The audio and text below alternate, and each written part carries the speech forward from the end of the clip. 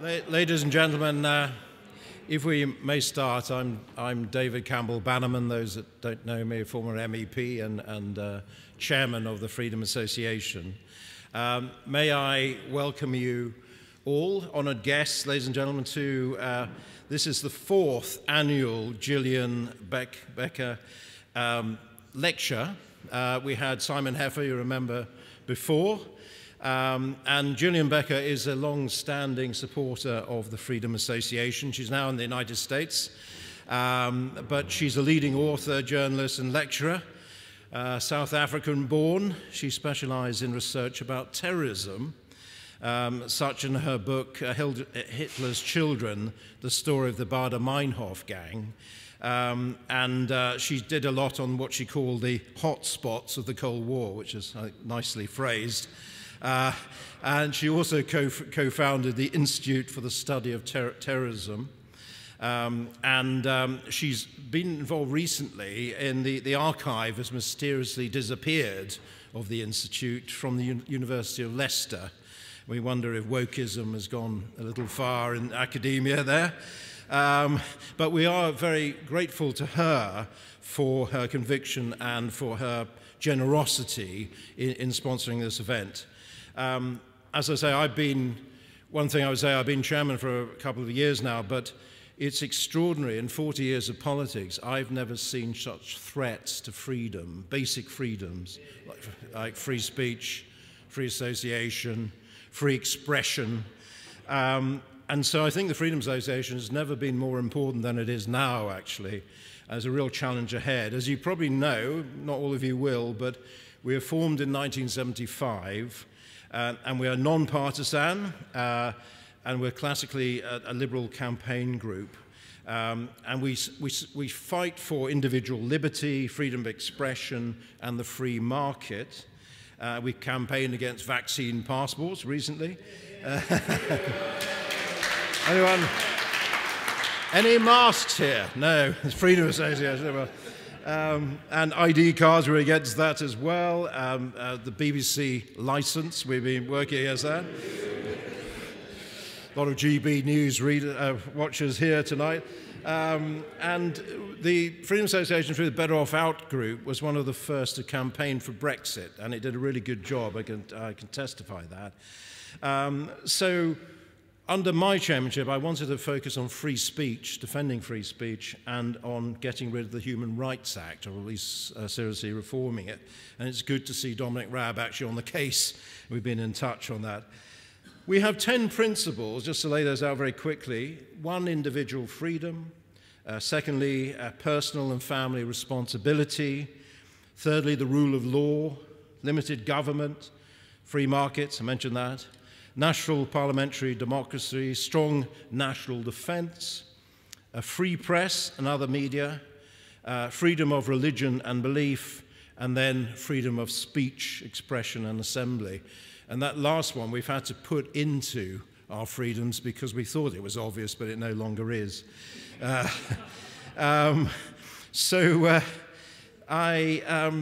was funny, Lord Frost said recently, when was the last time you heard someone say it's a free country? I can't remember actually for years people saying that, but that's how far we've gone. I would say also about the Freedom Association, we're like a bridge between political parties and groups right across the political spectrum. It's quite a common misinterpretation of the Freedom Association. We're not just of the right, we're not hard right or anything. We actually have some Labour members now, like Brendan Chilton has just joined the council of the Freedom Association, and he did Labour leave very well. I think you're here tonight. Where is he here tonight, I think, Brendan?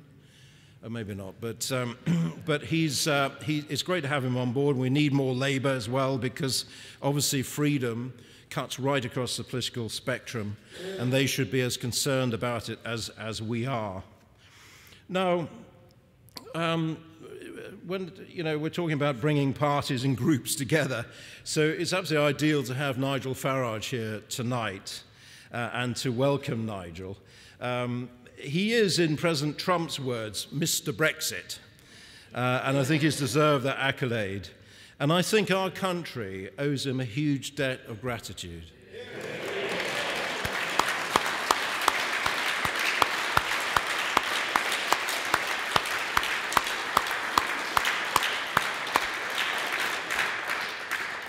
It was my honour to serve under him as deputy for 4 years, and we worked closely again on the Brexit referendum.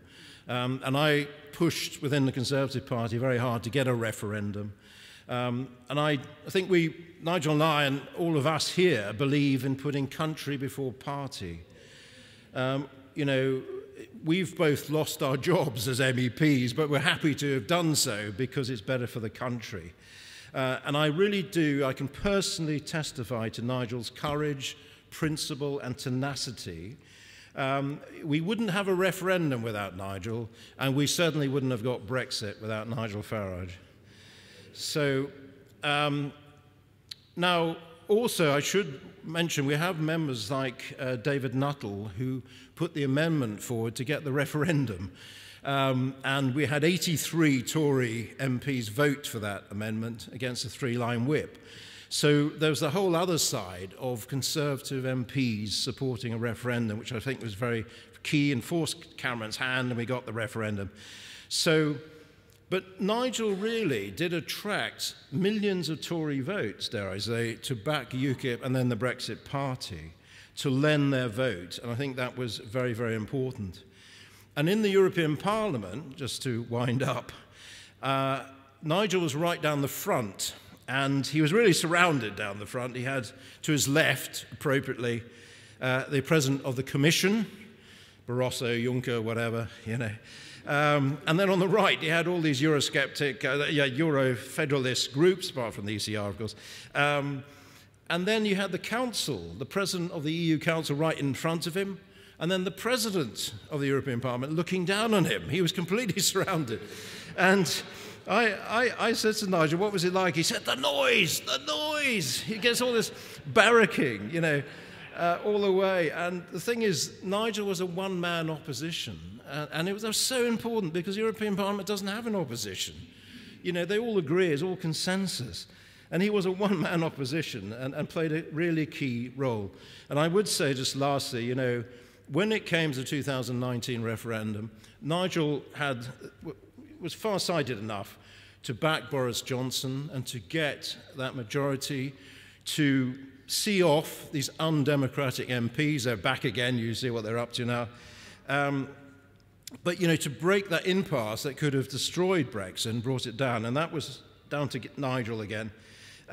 So I think we deserve an awful lot. You know, Nigel deserves a lot of praise, what he's saying. I would say, just finally, that Nigel actually nearly died 3 times. He fell off a cliff. He was hit by a car. And, of course, on election day, when I was walking to vote, I got news he had been smashed into the ground in a small plane, which really is not funny. And it's amazing what he's done, how he's recovered from all of that. So I really do mean it when I say we're very lucky to have him here tonight. And really looking forward to him speaking about freedoms as he sees it, you know, taking it beyond Brexit, but to other freedoms. And of course, finally, he's made a wonderful impression as a very fair and polished presenter at GB News.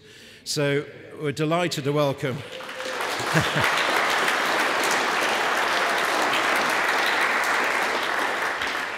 So may you please welcome Nigel Farage.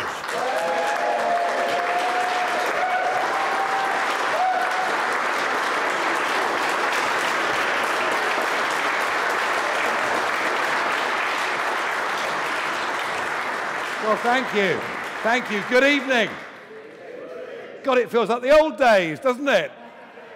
Back in a room, plotting because the political establishment has once again betrayed us, let us down like a cheap pair of braces, and we have to organise a people's fight back on behalf of our ancient liberties and freedoms, things that those that went before us fought for and that we're not going to see given away without a real fight.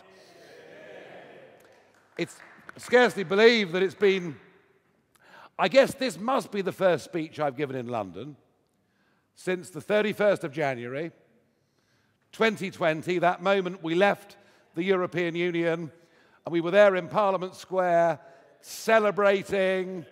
I did the countdown, 10, 9, 8. There must have been, from the aerial pictures, at least 100,000 people there. I mean, they were, you know, the square was full, they were backed up in the streets. The BBC, I think you're out of practice. You've been locked down for too long. Let's try it again. The BBC.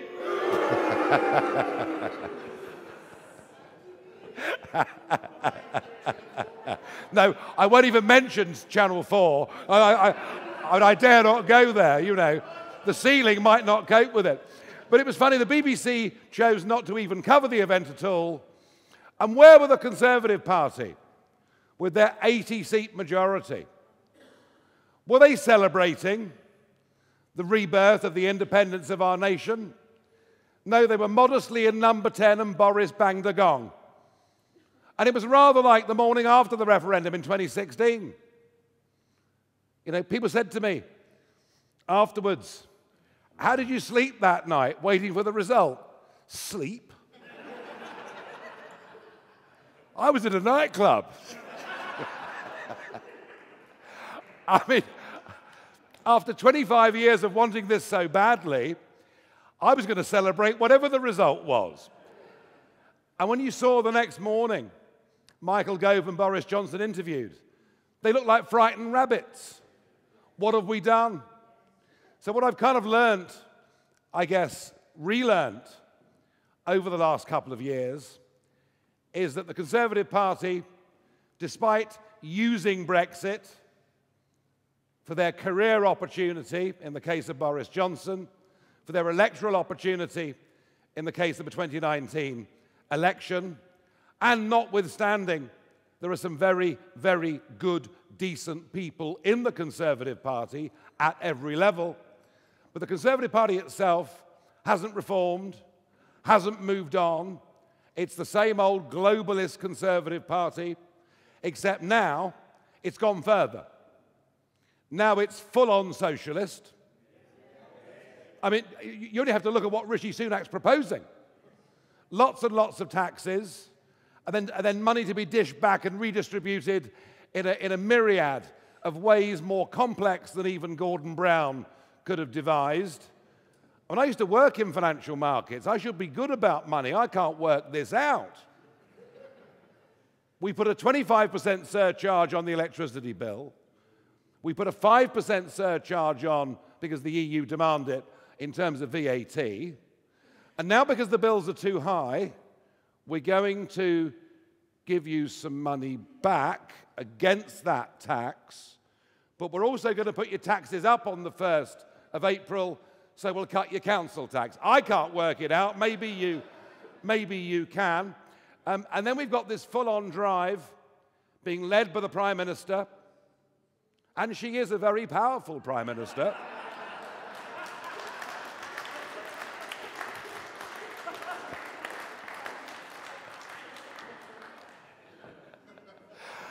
I mean, it's good to be back, David. Thank you for inviting me. I've really missed doing this all this time. I really have. This completely insane drive to net zero, which will lead to yet another massive transference of wealth from those that frankly haven't got the money to those that have got the money. And I saw this racket back in 2015 when I was fighting the general election, leading UKIP, and it wasn't the easiest place to be without, I mean, zero media friends, and it was rough. But it was really interesting to see that, you know, there was David Cameron talking about wind energy, and of course his father-in-law, who's from Lincolnshire. In fact, whenever Samantha Cameron's asked, "Where are you from?" she says, "I'm from an estate in North Lincolnshire." It's not a council estate, believe you me.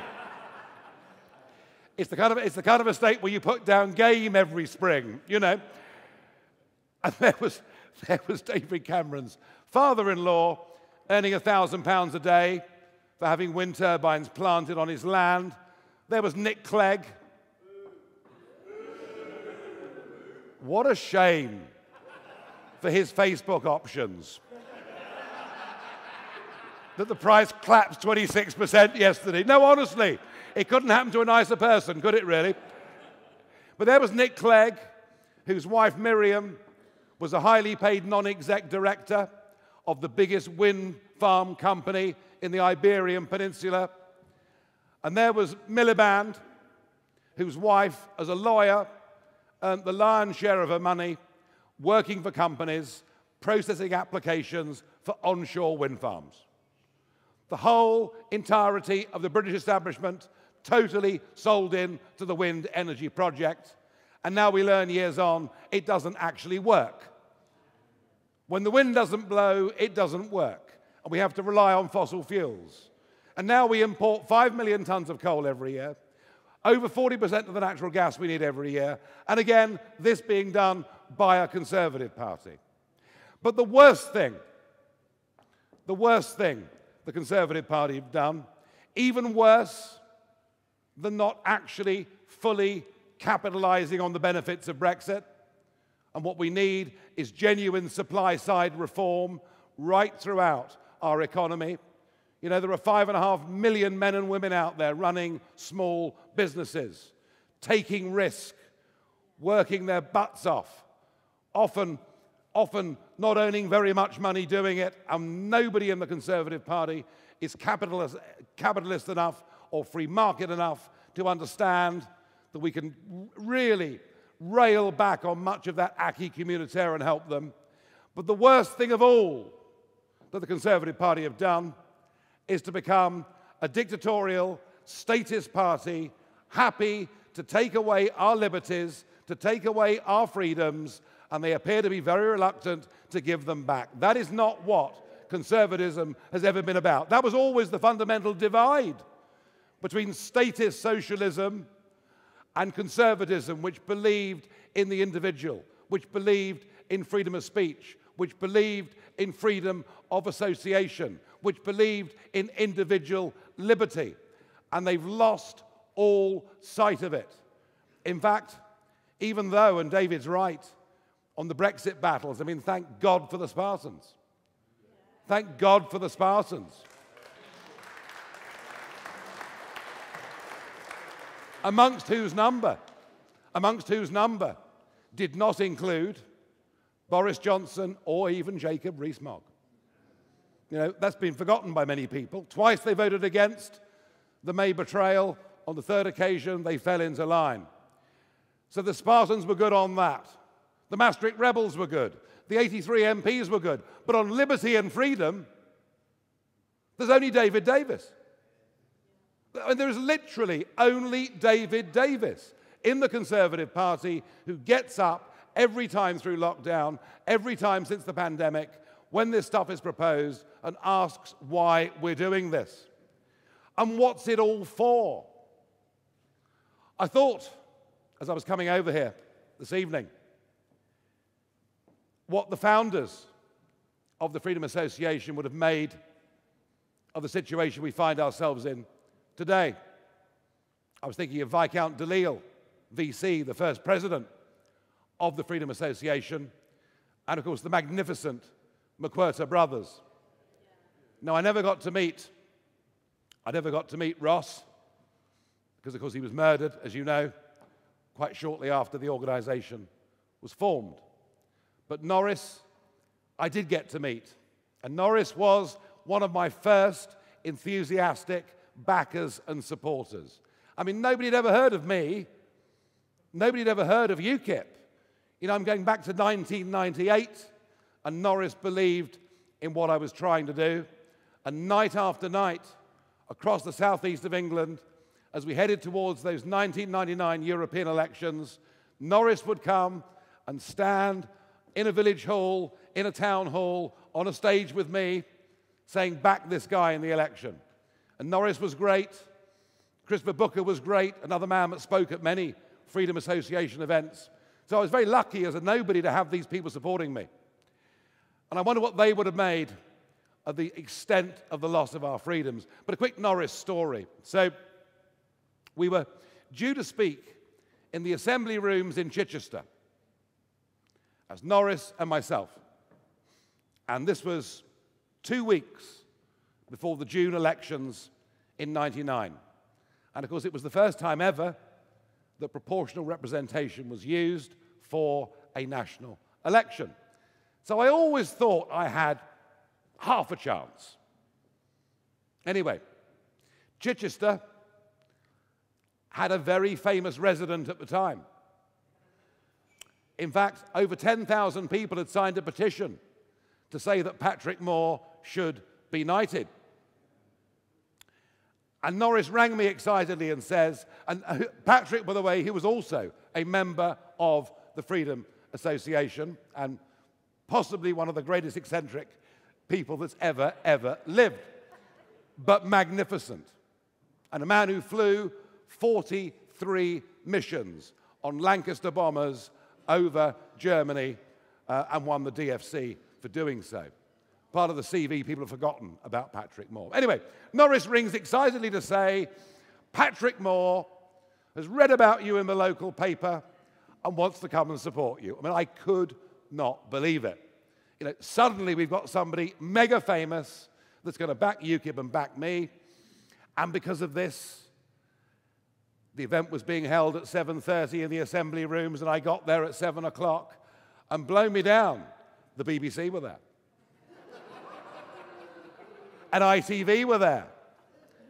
And I think one or two of the national newspapers had sent reporters. This was the moment we were actually going to get some coverage.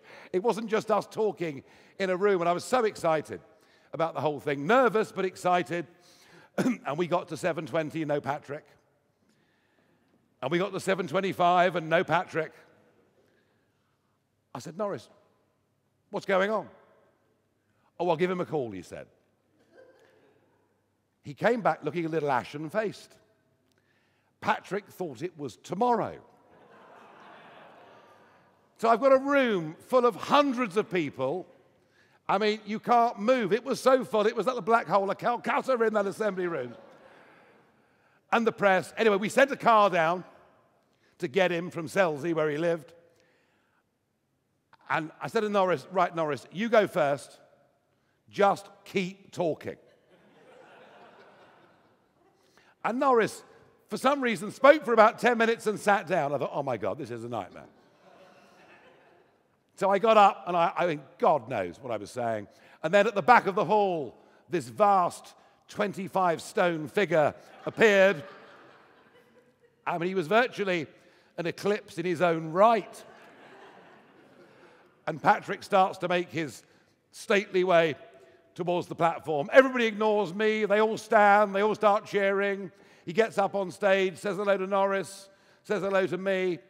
And I think, thank God for the Freedom Association. This is marvelous. This is marvelous. And then he starts to speak. He puts the monocle in and says, ladies and gentlemen, I don't believe in mincing my words. During the war, I hated the French and Germans, and I still do today. And no,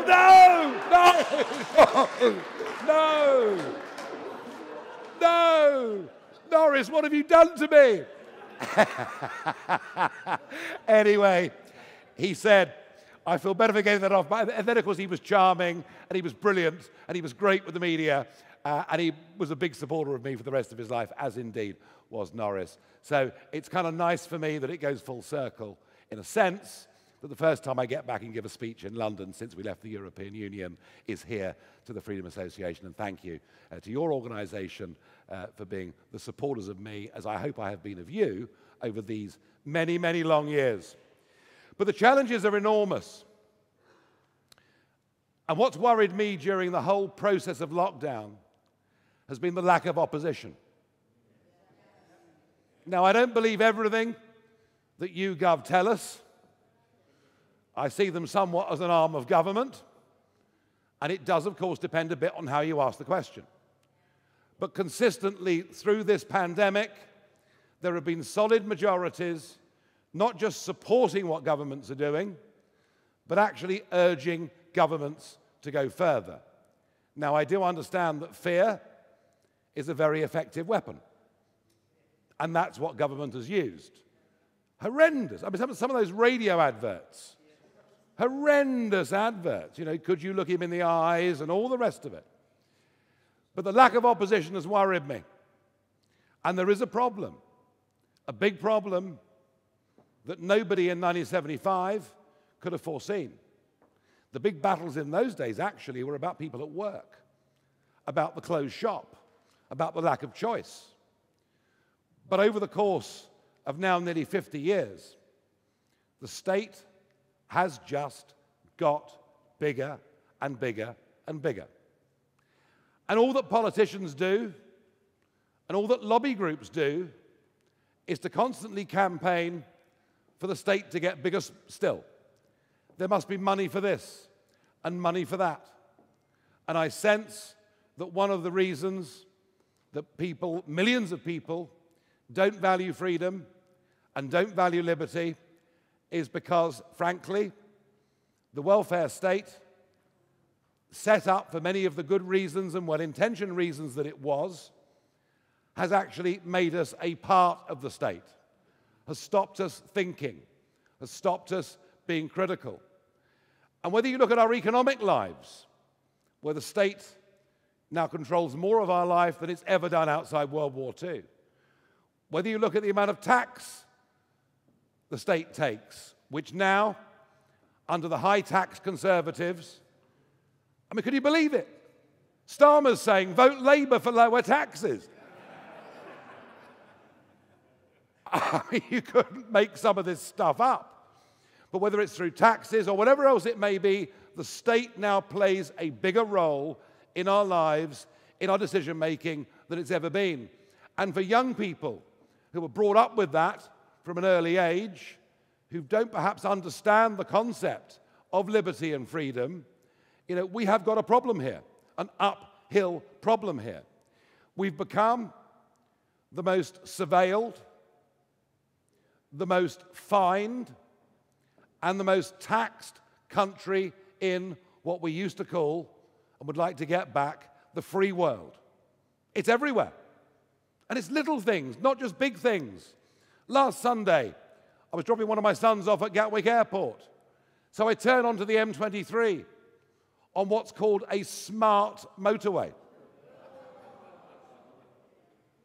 I mean, whether it's a population reduction control exercise, I'm not sure. But you turn onto this 4-lane smart motorway, and it isn't just that they've taken the hard shoulder out, and that if you break down, you're in very, very, very big trouble, particularly if it's raining or foggy or whatever it may be. But what no one said is the other part of smart motorways is there's a gantry. There's a gantry every 250 yards, and a gantry with a camera.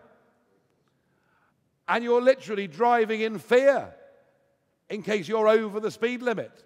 And I could see going to Gatwick early Sunday last week, flash, flash, flash, as cars that are doing 72 in relatively easy conditions, people being fined 60 quid and 3 points taken for them. But then I got to Gatwick and that was fine.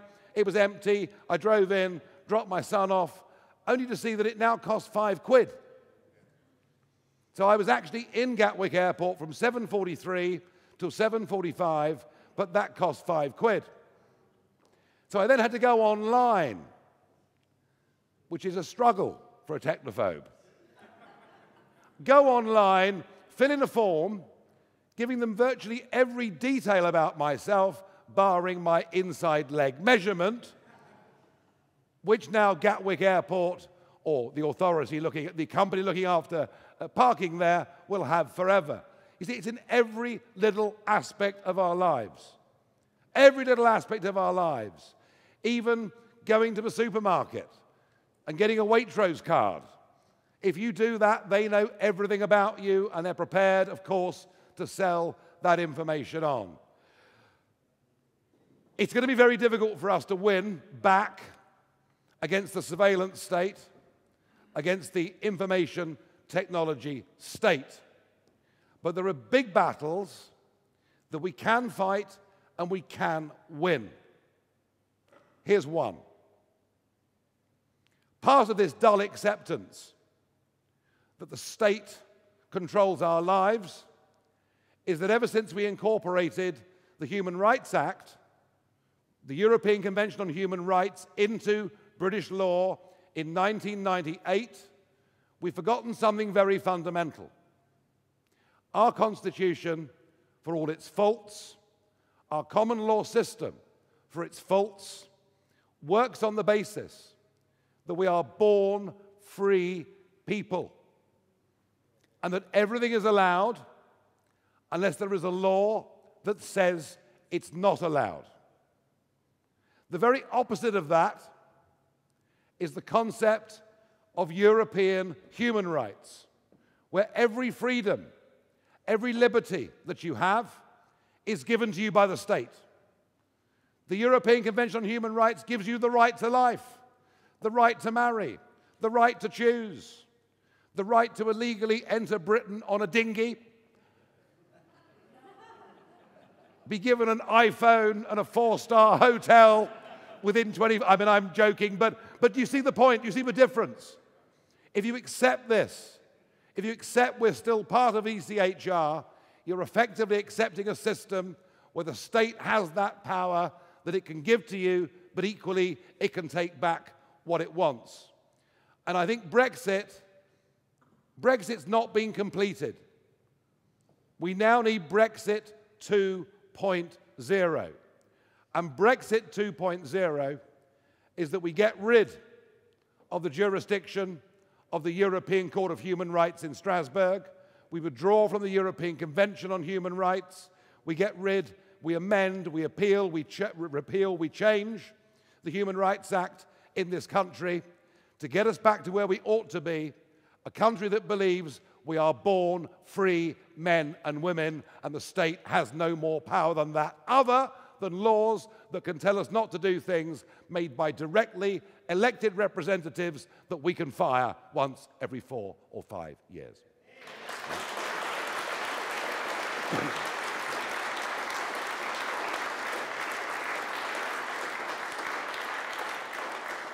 And that battle, ladies and gentlemen, is winnable. In fact, I think it's easier to win that battle than it was to win the Brexit referendum. And I think, ironically, what is happening in the English Channel and our complete inability to deal with this, huge numbers of undocumented young males coming into this country, posing God knows what kind of security risk to our communities and our future, and actually an outrage to those who are legally and expensively trying to come into the country to take good jobs and contribute to society, let alone the impact on council housing lists and whatever else it may be. That issue, they all think in Westminster the question of immigration control's gone away. Brexit dealt with that, they think. Well, it hasn't dealt with it. And funnily enough, people coming here illegally on dinghies as opposed to the back of lorries, and the fact we can't deport virtually anybody, the fact it took us 10 years to get Abu Qatada out of this country, these are things that have huge support out there in the nation, and it's, again, issues that cross conventional left and right. And I honestly think if the Home Office are right in their estimate that somewhere between 65 and 90,000 people will cross the English Channel this year, people will be looking for solutions. So I think this gives us an opportunity to get to where we need to be, to where we should be, where we get rid of state-given rights and get back to liberties and freedom. I'm also very encouraged by what's happened over the last few weeks on the NHS mandates. Very, very encouraged. I've had the double jab. I've not had the booster, I have to say, but I've had the double jab. But either way, this is a matter of freedom of choice. If you could show me that by having the jab and the booster, that I couldn't catch the virus, or I couldn't transmit the virus, and therefore I would pose a lower risk to family, patients, friends, work colleagues, then I might see an argument. I might see an argument for a vaccine mandate. But that simply is not the case. In fact, statistically, it would seem that many that have had the booster may be even more likely to get a very mild form of Omicron than those that have not been vaccinated at all. I don't want to argue that point to death. I do want to argue the point about freedom of choice. I do want to argue that vaccine mandates are monstrous. And I always felt this one was winnable. And it was just delicious to see Sajid Javid backing down in the House of Commons last week. So we've won that one. And I think we'll actually get the care home sector to reverse their decision as well. So we're beginning to get an upwelling of people saying this has all gone too far. And finally, what I want to say is this. There's one particular case in the world. There's one political leader who is standing up for freedom of choice, standing up for individual liberty, who's becoming, I think, something of a beacon to the free world and changing his country in a remarkable way. In April of last year, I just couldn't put up with it anymore. I mean, how can I live with the pubs closed? So I decided to go, and I went off to America. I had to quarantine for a fortnight to get in, 2 weeks on a Caribbean island. It's tough, it's tough. Anyway, but to go to Florida was incredible. Incredible. The job DeSantis has done as governor of Florida is incredible. Amazing. And I spent time in Florida. I also spent some time in Los Angeles that was closed, locked down. Chicago was literally like a ghost town. And yet when you see the figures, and when you compare Florida and you compare California, similar levels of wealth, similar climates, the net health outcomes the same, but the mental health outcomes very different. The economic outcomes very, very different. And the liberty outcomes completely and utterly different. And it wasn't a free-for-all. You know, the restaurants, whether you sat inside or outside, had spaced the chairs more. You would check for temperature going in. They were insistent that you used hand sanitizer. They were taking some precautions, but normal life was going on. And far from there being a vaccine mandate, DeSantis has now passed a law where if a company insists an employee has the vaccine, they'll be fined $50,000.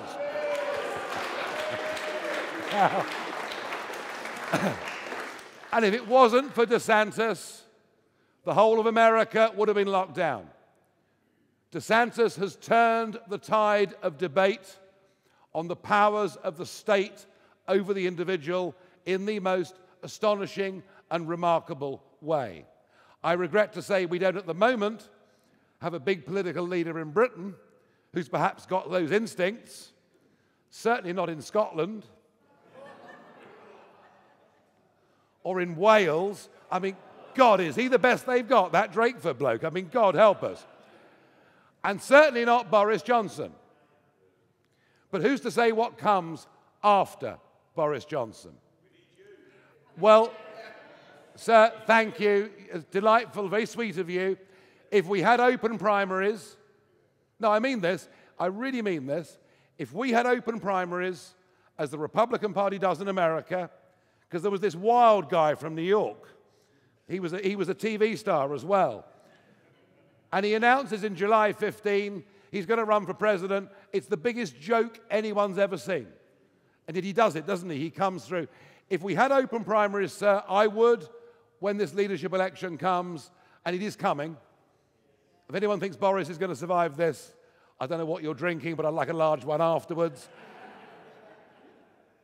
If we had open primaries, I would run, but we have a closed shop.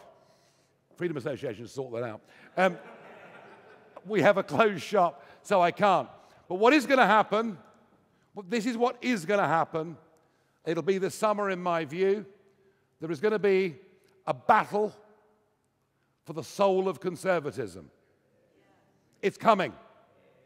Either the party goes with Rishi Sunak, either it goes with social democracy, it goes back to, or it stays with, frankly, the Osborne-Cameron way of doing things.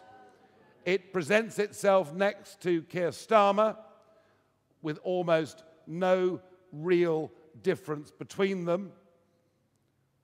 Or we get a proper conservative leader that believes in liberty, that believes in free markets, and believes in the things that the Freedom Association was founded to defend and fight for. I don't yet know who the most likely candidate is from that wing of the Conservative Party, but somebody is going to emerge. I can't even say who will win that battle, which wing of the party will win that battle, but I know that debate and that fight is happening. So I would say to all of you, after this period of relative political hibernation, which has been forced upon us, that it's great that this is the first big event that you've put on for the last 2 years. I'm thrilled to have been asked to come along to speak. And however depressed you feel, however down you feel about the extent to which our liberties and freedoms are disappearing, remember we fought back against that vaccine mandate for the NHS. Remember what Ron DeSantis is doing in Florida. And remember that all of you, with your voice and the pressure you can apply to local MPs, local media, or online, whatever it is, all of you can play a role in this. What I do know from my UKIP days is that just moaning about things achieves nothing. Getting up off your backside and fighting for things can lead to great victories. And I, frankly, leaving the European Union looked to be impossible. For many, many years, I was painted out to be the patron saint of lost causes. Well, we won that one, and we need to win that battle for our children and grandchildren to live as free-born British people. Thank you.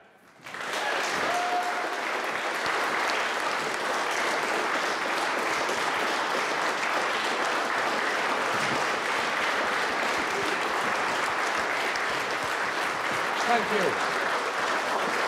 Thank you.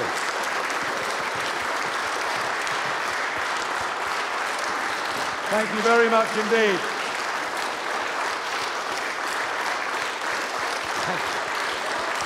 Right, that's enough. That's enough. You'll embarrass me. I'm very shy.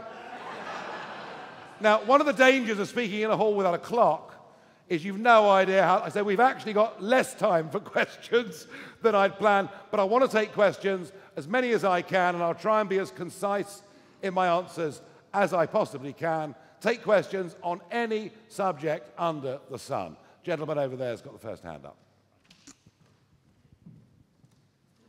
That worries me. The one whose hand goes up first generally worries me. Don't worry, Nigel, friend, not foe.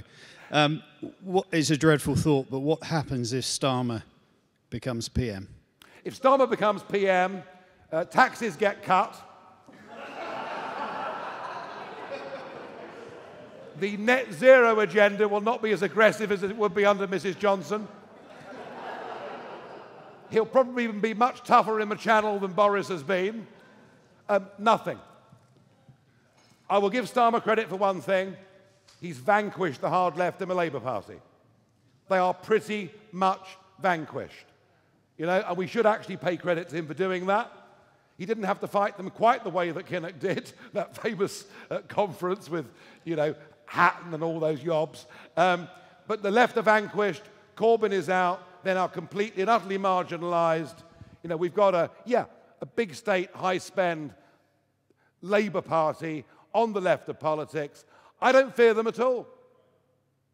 And that's why the Conservatives will lose the next election very heavily unless they can get back to offering something that is genuinely different and offers ordinary folk hope. Because we've lived through a very benign economic period. The miracle of Brexit is Brexit happened in relatively benign economics. Normally, big political change happens in depressions or crashes. I am much more pessimistic about inflation than the Bank of England are, or than indeed that our Prime Minister was in October. You know, this disease of money. Enoch Powell told me, inflation is a disease of money caused by government. It's here to stay. So the Tories have got great work to do, but they can do it under a new leader. We can become self-sufficient in energy. We can bring down gas prices. Many things we can do to show that we're actually trying. It needs new, fresh direction and leadership. But the biggest, politically, the biggest threat of all is that Starmer isn't scary. All right. Next, please. We have got there's one at the back there. Young lady, don't recognise her. I think she's a fellow GB News presenter. But yeah, long-suffering aide to Nigel over many years as well. One thing that really has me ruminating is how one balances the modern outlook on freedom with the sort of social permissiveness that have come from a boundless internet, and the fact that virtually people can behave in ways that they wouldn't socially, and it's beginning to have an impact back in the real world. When it comes to balancing the love of freedoms and individual agency and then the regulation of the internet, where do you stand? Yeah, look, you're right. I mean, the internet has broken down so many norms, hasn't it? So many behavioral norms. People now think it's perfectly normal just to walk up to you in your face and start taking pictures of you. People's personal space doesn't mean anything to a younger generation addicted to the internet. Can government control the internet? That's really at the heart of your question. And I know you're very worried about the impact that much of this very dangerous material is having upon young people, denormalizing human relationships. This is going on through the internet. Alex, I think it's a very difficult thing. There are filters, there are paywalls. The government had promised to do something about extreme pornographic content. That promise, I think, expired 3 years ago. To date, they've done absolutely nothing. I agree with you, it's a massive challenge. Do I have the answer to it? I don't. And I suspect whatever we do, there will always be ways around it. I'm equally worried about the internet, about the lack of free speech offered by the internet. The day the Taliban retook Kabul, I tweeted, "Isn't it extraordinary that the leaders of the Taliban are on Twitter and the 45th president of the USA has been banned by Twitter, and ever since that moment, my traffic on Twitter has declined dramatically." So I'm very worried about it on both levels. Your question is one of the biggest social questions that affects the normality of young kids and how they're growing up, and I can't pretend to have an answer. We can try. Government said it would try and has so far walked away, but it's a very difficult one. Very difficult one. Let's get the microphone. There's a lady over there. Thank you. Nigel, great to hear you. You mentioned about the European Human Rights Act, and I just wondered, with the Brexit bonus that we were meant to be having, other than that, what would you have seen as being one of the biggest Brexit bonuses, and what would you be doing if you were the Prime Minister? Well, I mean, Brexit was about giving us the right of self-government. I never pretended in the referendum or before that just because we had Brexit, everything would be great. This was about us being in control of the levers over our life, our economy, and you know, even Adam Bolton credited me with saying, well, at least Nigel was honest about this. Not to remove the 5% VAT on domestic heating bills is the worst politics I've ever seen. At a moment, I mean, what What has got into their heads in Downing Street? It's an easy win. Deregulation, mass simplification of 150,000 pages of close-type legislation is a no-brainer. They haven't done it. We're told it's because they've been busy with the pandemic. Well, the whole of Whitehall can't have been busy with the pandemic. And I know they're all at home drinking beer in the garden, so that, obviously our global position in the world, some good things have happened. The AUKUS deal is a good thing. The fact that Boris Johnson can speak on the Ukraine, independent of the Germans, is a good thing. Pity he missed the phone call with Vladimir Putin because he was in so much trouble with Partygate. But apart from that, so I am seeing on the world stage, and even in Washington, even amongst Democrats in Washington, there's now a recognition that outside the EU, the independent British voice now does have more value. Northern Ireland is a complete betrayal. What is happening to our fishing industry, and perhaps even more relevantly to our fish stocks in the Eastern Channel, is an environmental disaster. So there are lots of things we still have to do. The good thing is, I believe, there's no going back. Now, I know the BBC last week went to the Natural History Museum. They found Lord Heseltine. They got him out for a few days. And he was on every programme last week. Why we must rejoin the EU and Lord Adonis. I mean, who the hell is he anyway, as it were? Those who know the song. But look, we're not rejoining. Here's the thing. We now own the status quo. It's for them to reverse the status quo. It isn't going to happen in a month on Sundays. We need to capitalise far more on what we've done. And if we're honest about it, I faced the biggest dilemma of my political life in 2019, what to do. And I tried to push Johnson as far as I could. And in the end, the one thing that I really did say was I wanted an absolute, specific commitment to no regulatory alignment. Because some of the wording in the agreement was equivocal on that point, and I got the promise from Johnson's team of no regulatory alignment, which was the one thing I thought I could ask for and perhaps get, and I got that.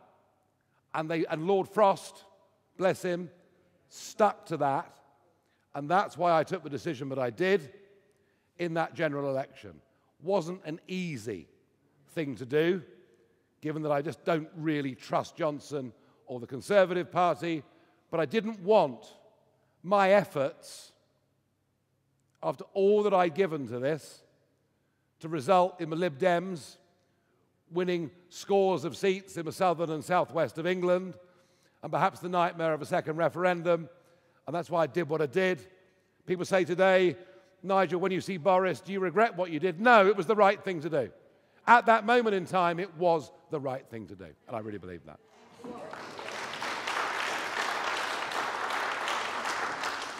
Okay, we'll do a couple more. There's a cluster at the front here.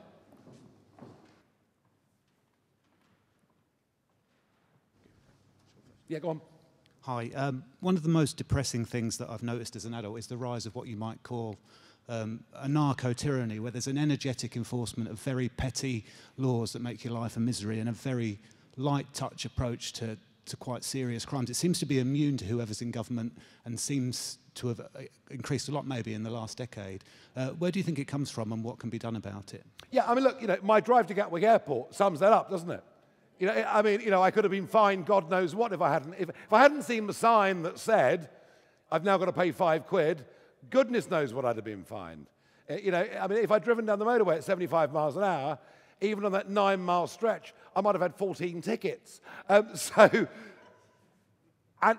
is any of this surveillance stopping crime? Are any of the cameras in London stopping knife crime or drug dealing? No. And it kind of feels on so many of these things, it's almost the law-abiding who make a minor incursion, sometimes unwittingly, who finish up paying the price.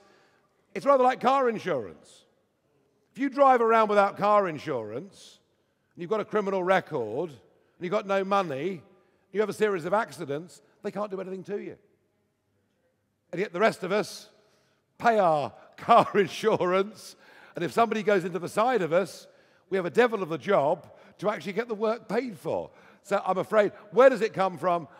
Look, this is part of the apparatus of a big state. As a state gets bigger and bigger and bigger, it does these things. And it believes in it. It believes in its own mind that it's doing it for the right reasons. But it nearly always has the wrong outcomes.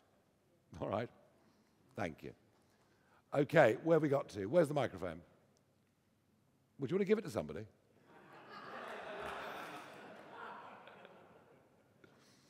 Right, I'll do these really quickly because we are pretty much out of time. Thank you, Nigel, for tonight. You're the best Prime Minister we never had. Oh, thank you. Great. So great to see you. Love seeing you on GBM. What I wanted to ask you, and probably everyone's asked you this, but we need you in politics. Not necessarily to stand as, as an MP, but, I think you did kind of refer to it in one of your tweets saying about the net zero thing. Yeah. Maybe a referendum on that. What are your plans in future, politically wise? Well, I'm pleased it's not personally, thank you. Look, the net zero thing I'm really serious about. Here's another issue that affects everybody, affects individuals, affects business, affects our standing in the world, our competitiveness, and it's happening. But how do we ever get to 25% of our electricity bills being green subsidy with no public debate? How do we get there? Well, the reason's easy. Because the political parties all agree, most mainstream media agrees, this is good. Therefore, we do it with no debate. So I do intend, on the net zero stuff, to launch an initiative next month. That's coming quite soon.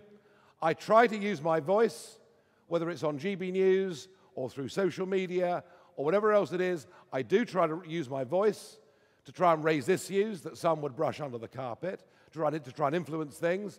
I really have tried hard on this NHS vaccine mandate stuff, and indeed, Dr. Steve James, who was with the other 7 doctors going to take the judicial review against the government, did an exclusive on my show. So I'm still trying to influence things and change things.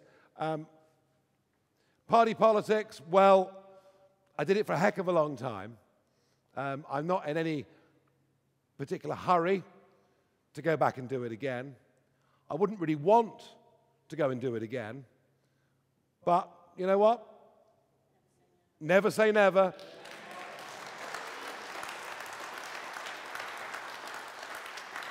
Okay, the gentleman there. Thank you, Nigel. Not only are you the best Prime Minister we never had, but you're also the best knight that we never had. I hope that all of us here celebrate my joy when Sir Tony was brought to the Garter.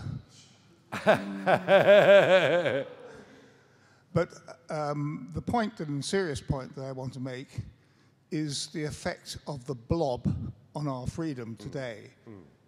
And I wonder if you could comment on that. Yeah. Me. I mean, look, Cummings is many things. An odd person. A nightmare. And it's very bad judgment of Boris to put him in number 10. But he's right about the blob. He's absolutely right about the blob. And all the while Cummings was there in Downing Street, you thought there might just be a chance of taking on the big civil service departments. Now that Cummings has gone, under this current leadership, there is zero chance of that happening. And yes, Minister was funny, but where we are today isn't very funny. And the fact they believe they can still go on working from home and enjoy not just good salaries, but incredible index-linked pensions, and everybody else is paying for it, is an outrage. So you're right, but it's rather like the question we were asked about the internet. I can see the problem, but who the hell is going to sort it out? And to that, I just don't know the answer. But I do think Cummings going from number 10 has set us back on that rather than forwards. I genuinely do. Right, I'll do 1, 2, 3. There are 5 hands up. That's it. Keep your hands up. Make them quick because we are running very late. Sir. Would I be right in thinking that you don't agree with elected mayors being the answer to levelling up? Well, I would agree with elected mayors if they actually had the power to do things. And I thought Ben Houchen raised a very interesting point. He said, if I'm allowed as an elected mayor to reduce taxes, to make this a competitive zone, then it might work. It works in America. Tax competition over borders between states works in America. I believe in competition.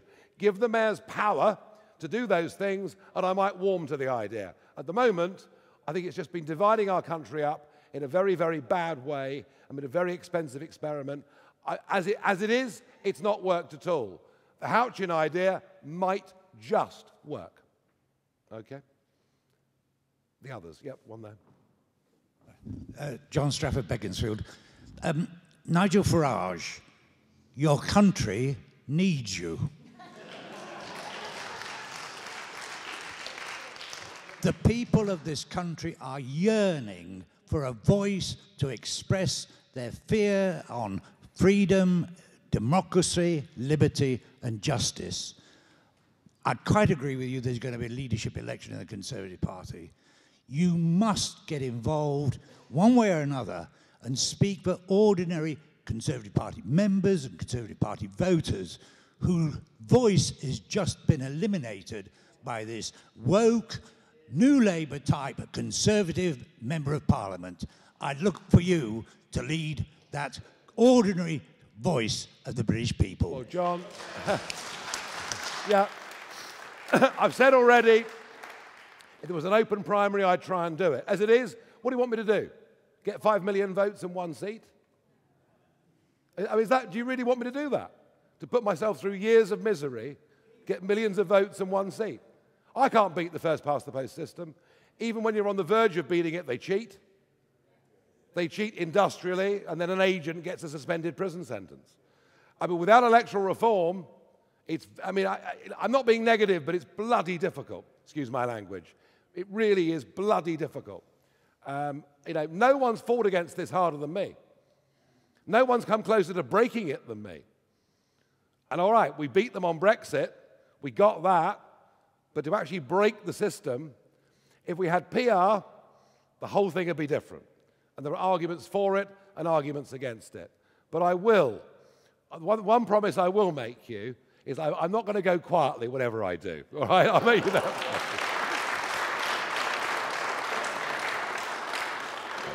You're the last one. There's 2 more. Okay, fine.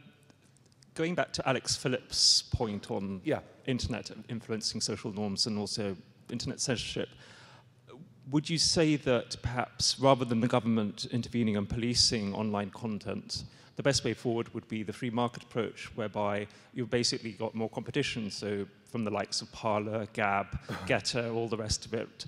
And the best way forward might be simply for all of us and like-minded people to join those platforms and say, well, okay, Twitter, you can be your own, echo chamber, but we all simply step outside. And then for government to simply, if it intervenes at all, to guarantee those platforms a space with Google and internet browsers. In theory, yes, but in practice, I'm not sure that's right. Standard Oil got so big that the US government broke it up with the antitrust laws, all right? There are some times in the free market when firms get so big, their position becomes unassailable, and I fear with the big 4, they are now unassailable. I wish all the challengers well, but I doubt him. It could be 10 years before that changes. So I get the idea, the free market solution, I like it, but I think we may need something more radical than that to happen. Right, okay, Seth. There is actually a political establishment in the free world which is worse than ours. Is there? Which is Canada's. And I'm just wondering how far you think our lot have to go in Trudeau's direction before we get the equivalent of the Canadian truckers. Well, look, I think actually we are beginning to win the fight back. You know, Johnson called it an emergency 4 times, Omicron, a backbench rebellion, commentators in press and newspapers, and now the vaccine mandate ended. We are now heading in the right direction. Maybe slowly. What's happening in Canada is amazing. I don't like the Prime Minister being moved for his own safety. I don't want us to be on the side of mob rule. I want us to be Gandhi-style activists rather than urban terrorists. But at least there is a fight back happening in Canada. It's about blooming time. And the last question to Graham. Nigel, what do you think will happen first? Putin invading Ukraine or China invading Taiwan? Well, look, all I'm going to say to you is this. If Donald Trump, for all his faults, was still in the White House, I don't think the Taliban would be in control in Kabul. I don't think Putin would have 130,000 troops massed on the Ukrainian border. I don't think Little Rocket Man would be firing off the rockets in the way that he is. As for China, whoever's in the White House, they're going to pose the biggest military threat to us over the course of the next few years. And we need a very, very strong, united West to think very hard how we're going to confront that. Biden is a disaster. The German Greens or communists have now made Germany entirely dependent upon Putin, so that Europe can't speak with one voice. I mean, there are good things about that too, but can't speak with one voice. But I do think weak American leadership is a massive problem here. Putin doesn't need to set foot into the Ukraine. He's won already. He's divided the West up. He's made Germany totally dependent upon him. He doesn't need to set foot across that border. Will he? Won't he? I don't know. I'm not so sure that he will, actually. I think it's a great big game of bluff. With that, thank you very much indeed, everybody. I've done my best.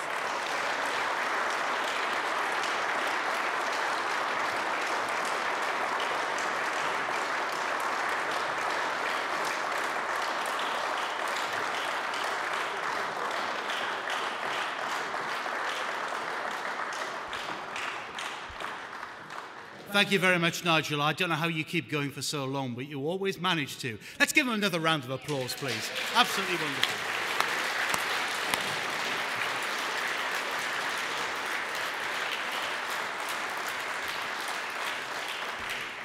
The story Nigel told tonight about Patrick Moore, I have heard before. I will say that.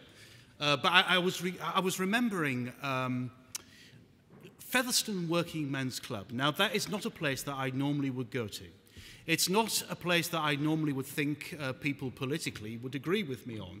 But I was at Featherstone Working Men's Club as a Brexit Party candidate in the European elections almost now 3 years ago.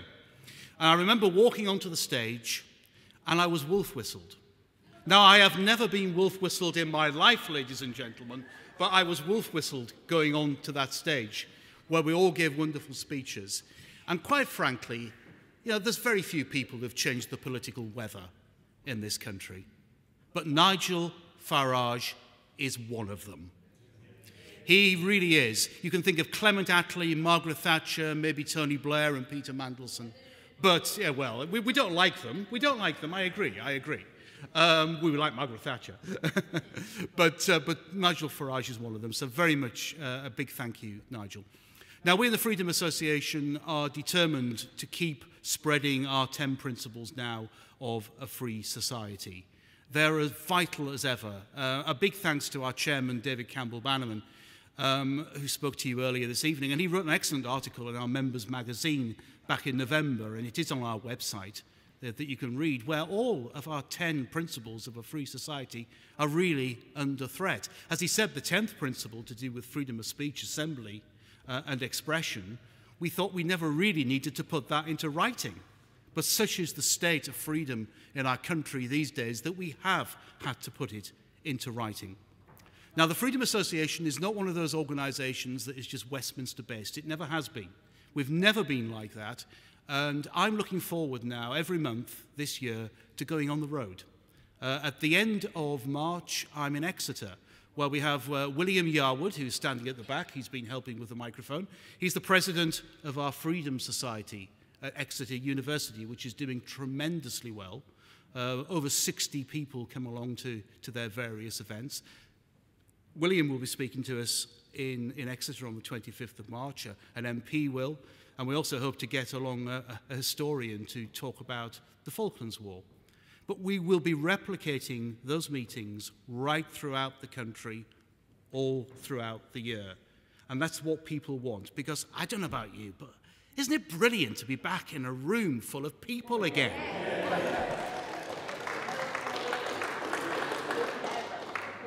So all I have to say now is there is still some wine left in the bar. After that, you'll have to put your hands in your pockets, I'm afraid, you know. Freedom isn't free, I'm afraid. Well, please stay if you can. Have a few drinks with us. Make some new friends, as well as speaking to old friends. And thank you so much for coming here this evening. And thank you once again to Nigel.